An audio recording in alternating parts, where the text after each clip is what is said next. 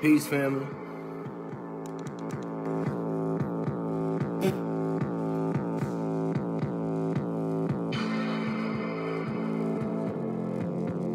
Today's video is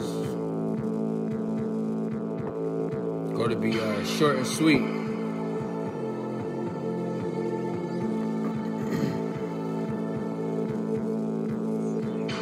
It's going to be speaking on, you defining yourself as a God.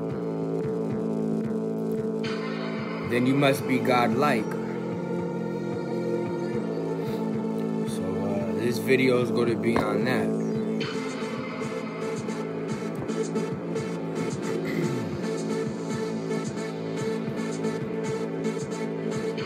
How's everyone doing?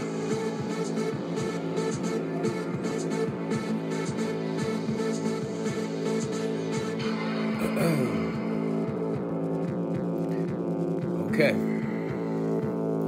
So once again, how's everyone doing? Today's video is going to be speaking on the simple idea: if you define yourself as a God, then you must be godlike at all times. Not sometimes, not Monday through Thursday, all the time. We must understand that when you say you are a God, you are defining your state of mind. You are defining your degree of awareness of self. You are saying that you are a creator, thus defining your essence, your purpose, your point.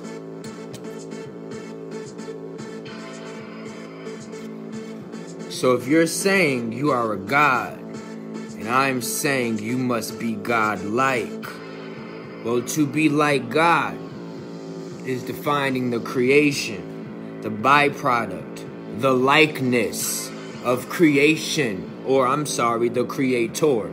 So then you are saying or gravitating to you being the creation or the likeness of the creator. So listen, I'm saying that you are then defining your own creation. When you then say that you are a God, when you say that you are a creator, you are then saying that you are defining your creation. All right, this gets deep. We are entering an age of, in essence, darkness. In essence, a time that can seem uncomfortable. A time that can seem almost scary. But I need you to understand that if you are defining you are a God, you are defining that you are a creator, then you are not taking anything outside of self. And you are acknowledging self in this thing we call creation. Meaning if it's getting scary, deal with it. We can't be scared of self or self's creation. We can't deal with self as being the creator. This is important. It's important for you to define yourself and then live with the definition. We can't just define ourselves as male and then go wear dresses every day. We can't define ourselves as a boss but have no business to own. So this is important. Yeah, we like to put on the suits. We like to wear the hats and wear the roles. But it's important for us to actually act out on these definitions or these roles or these characters we consider ourselves.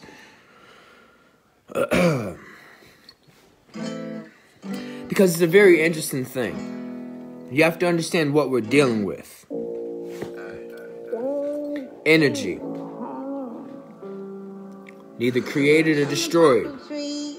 Transferred or transformed.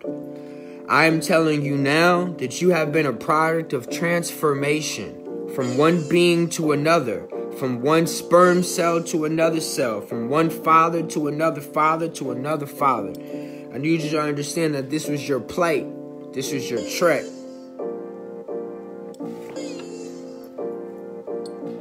I'm sorry, I like this song. Let's absorb what I said for a minute.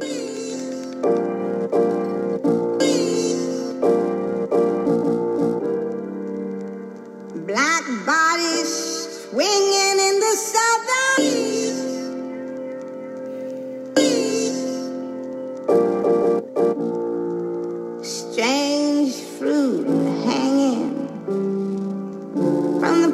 trees. From the poplar trees. Strange seeds. Y'all understand that? That is what we're defining and speaking on right now. The strange seeds, which would be us. That's going against the will. That's going against the will of time.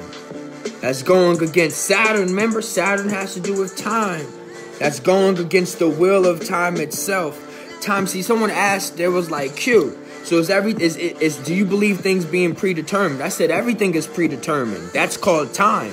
It is the fact that we influence time, that we speed up time, that we slow time down, that fucks time up. It can't ever define us. It don't know which way we go to go. Time be like, look, I'm going to make them go to work at 8 o'clock in the morning, and what happens? You get there at 8:15. This is humans.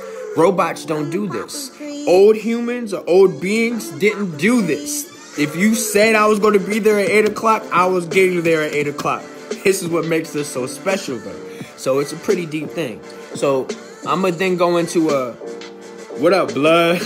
I'm going to go into something a little deeper.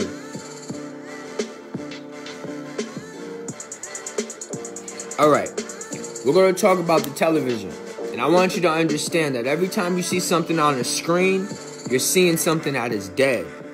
It is no longer in existence. It is giving you, it's no different than a star. See, but y'all not understanding how light goes. They tell you when you see the movements of the stars, you're seeing a delayed. What you see is not in real time. This is a fact. When you look at the cosmos and look up in the sky, what you see is a delay. You do not see real time. Same for movies. Same for this. There is a delay. What I'm saying is delayed and then it comes to you. But listen, this is what I'm saying. It's because it's processing through a system of death or a system of electrons. But anyway, let's just keep going. So I want you to understand that you as a creator, you as a God, this is you saying that you can define your own channel. So for example, if you're trying to express an emotion, you're watching television, okay? If you're trying to express an emotion, cue what you mean. Say I want to express happiness. I'm not going to watch fucking a horror movie if I'm trying to express happiness. So if I'm trying to express happiness, I'm going to watch a comedy. So comedy's on channel 1, okay? But then say I get bored of the comedy, I want to watch action. Action's on channel 2. Okay, you know what? I'm over action. I'm gonna go into love. Love's on channel 3. All right, so just stay with me. So we got comedy, action, and love. All right. The dead does not have the ability to go through multiple channels, to go through multiple emotions. They are stuck to the channel. This is what your celebrities are doing, man. They're sticking themselves to frequencies. This is evident. What about Urkel? Let's use that as an example. Whatever his name is, but Urkel complained that he was never able to get other roles or other acting gigs because they stuck him into that position. They stuck him into that channel. They stuck him into that role. He was Urkel. And he can never resurrect. Even in the show, they try to resurrect him as another character. But in our minds, he was Urkel. And this is so deep when you gravitate or associate yourself to a channel, to a frequency, to an emotion so much you get stuck.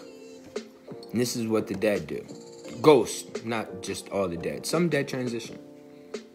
So this video is really just trying to really go very concise. If you define yourself as a God, you define yourself as a creator, then please pay attention to your creation. And understand that your creation is defined by likeness, meaning your own likeness. So if we're building walls up around us, then this is a direct reflection of the blockages or walls that you feel you have within self. If we feel we are not good enough for a fucking 10-bedroom house with 10 garages and things like that, this is how you perceiving self. You don't feel like you're worthy of this, that you're not even capable of obtaining these things. So this is how you limit your own creation, even though you are the creator, defining your own creation. So like I said, you can't just sit here and say that you're a God or define yourself as a God and not understanding that then gives you the ability to channel emotions. And then channeling these emotions allow you then to create a storyline.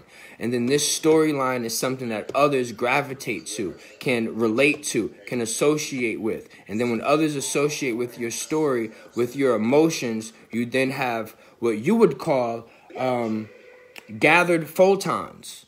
This is essentially what our galaxy is in essence. It's the gathering of photons, the clustering of photons, the clustering of past emotions. Because the thing about what I'm saying is if they're gravitating to your emotions or your stories or your experiences, you had to write them down, you had to express them, you had to tell somebody, thus it being the past, thus it being a photon. So I explained how photons, neutrons, and electrons have to do with actually past, present, and future. But that's it. You know, I did a few videos. Well, this is the second video tonight, so I wasn't trying to go up here too long. But I just really wanted to be very concise, saying that it is important for us to not only define ourselves as a role, as a position, as a title, but actually truly live that role, live that position, live that title. Don't short yourself. Like I said, a lot of people out here claim that they bosses, but we're the businesses. A lot of these people claim that they're owners, but don't even own anything, you know. So I'm just saying, be careful when we define ourselves as something, because there's a lot of responsibility on that too. Because what you also have to understand is if you consider yourself a creator, then people are willing to put blame on you. That this is a deep thing, that the problems and the issues that happen in life then become yours because you are defining yourself as the creator. So then you are defining yourself as an energy source or source energy. Thus, beings who do not consider themselves source energy or an energy source are going to come to you. And then this is when you get upset that everyone's hitting you with their problems, issues, and worries. Well, you should have never defined yourself as a God if you weren't prepared for what comes with that.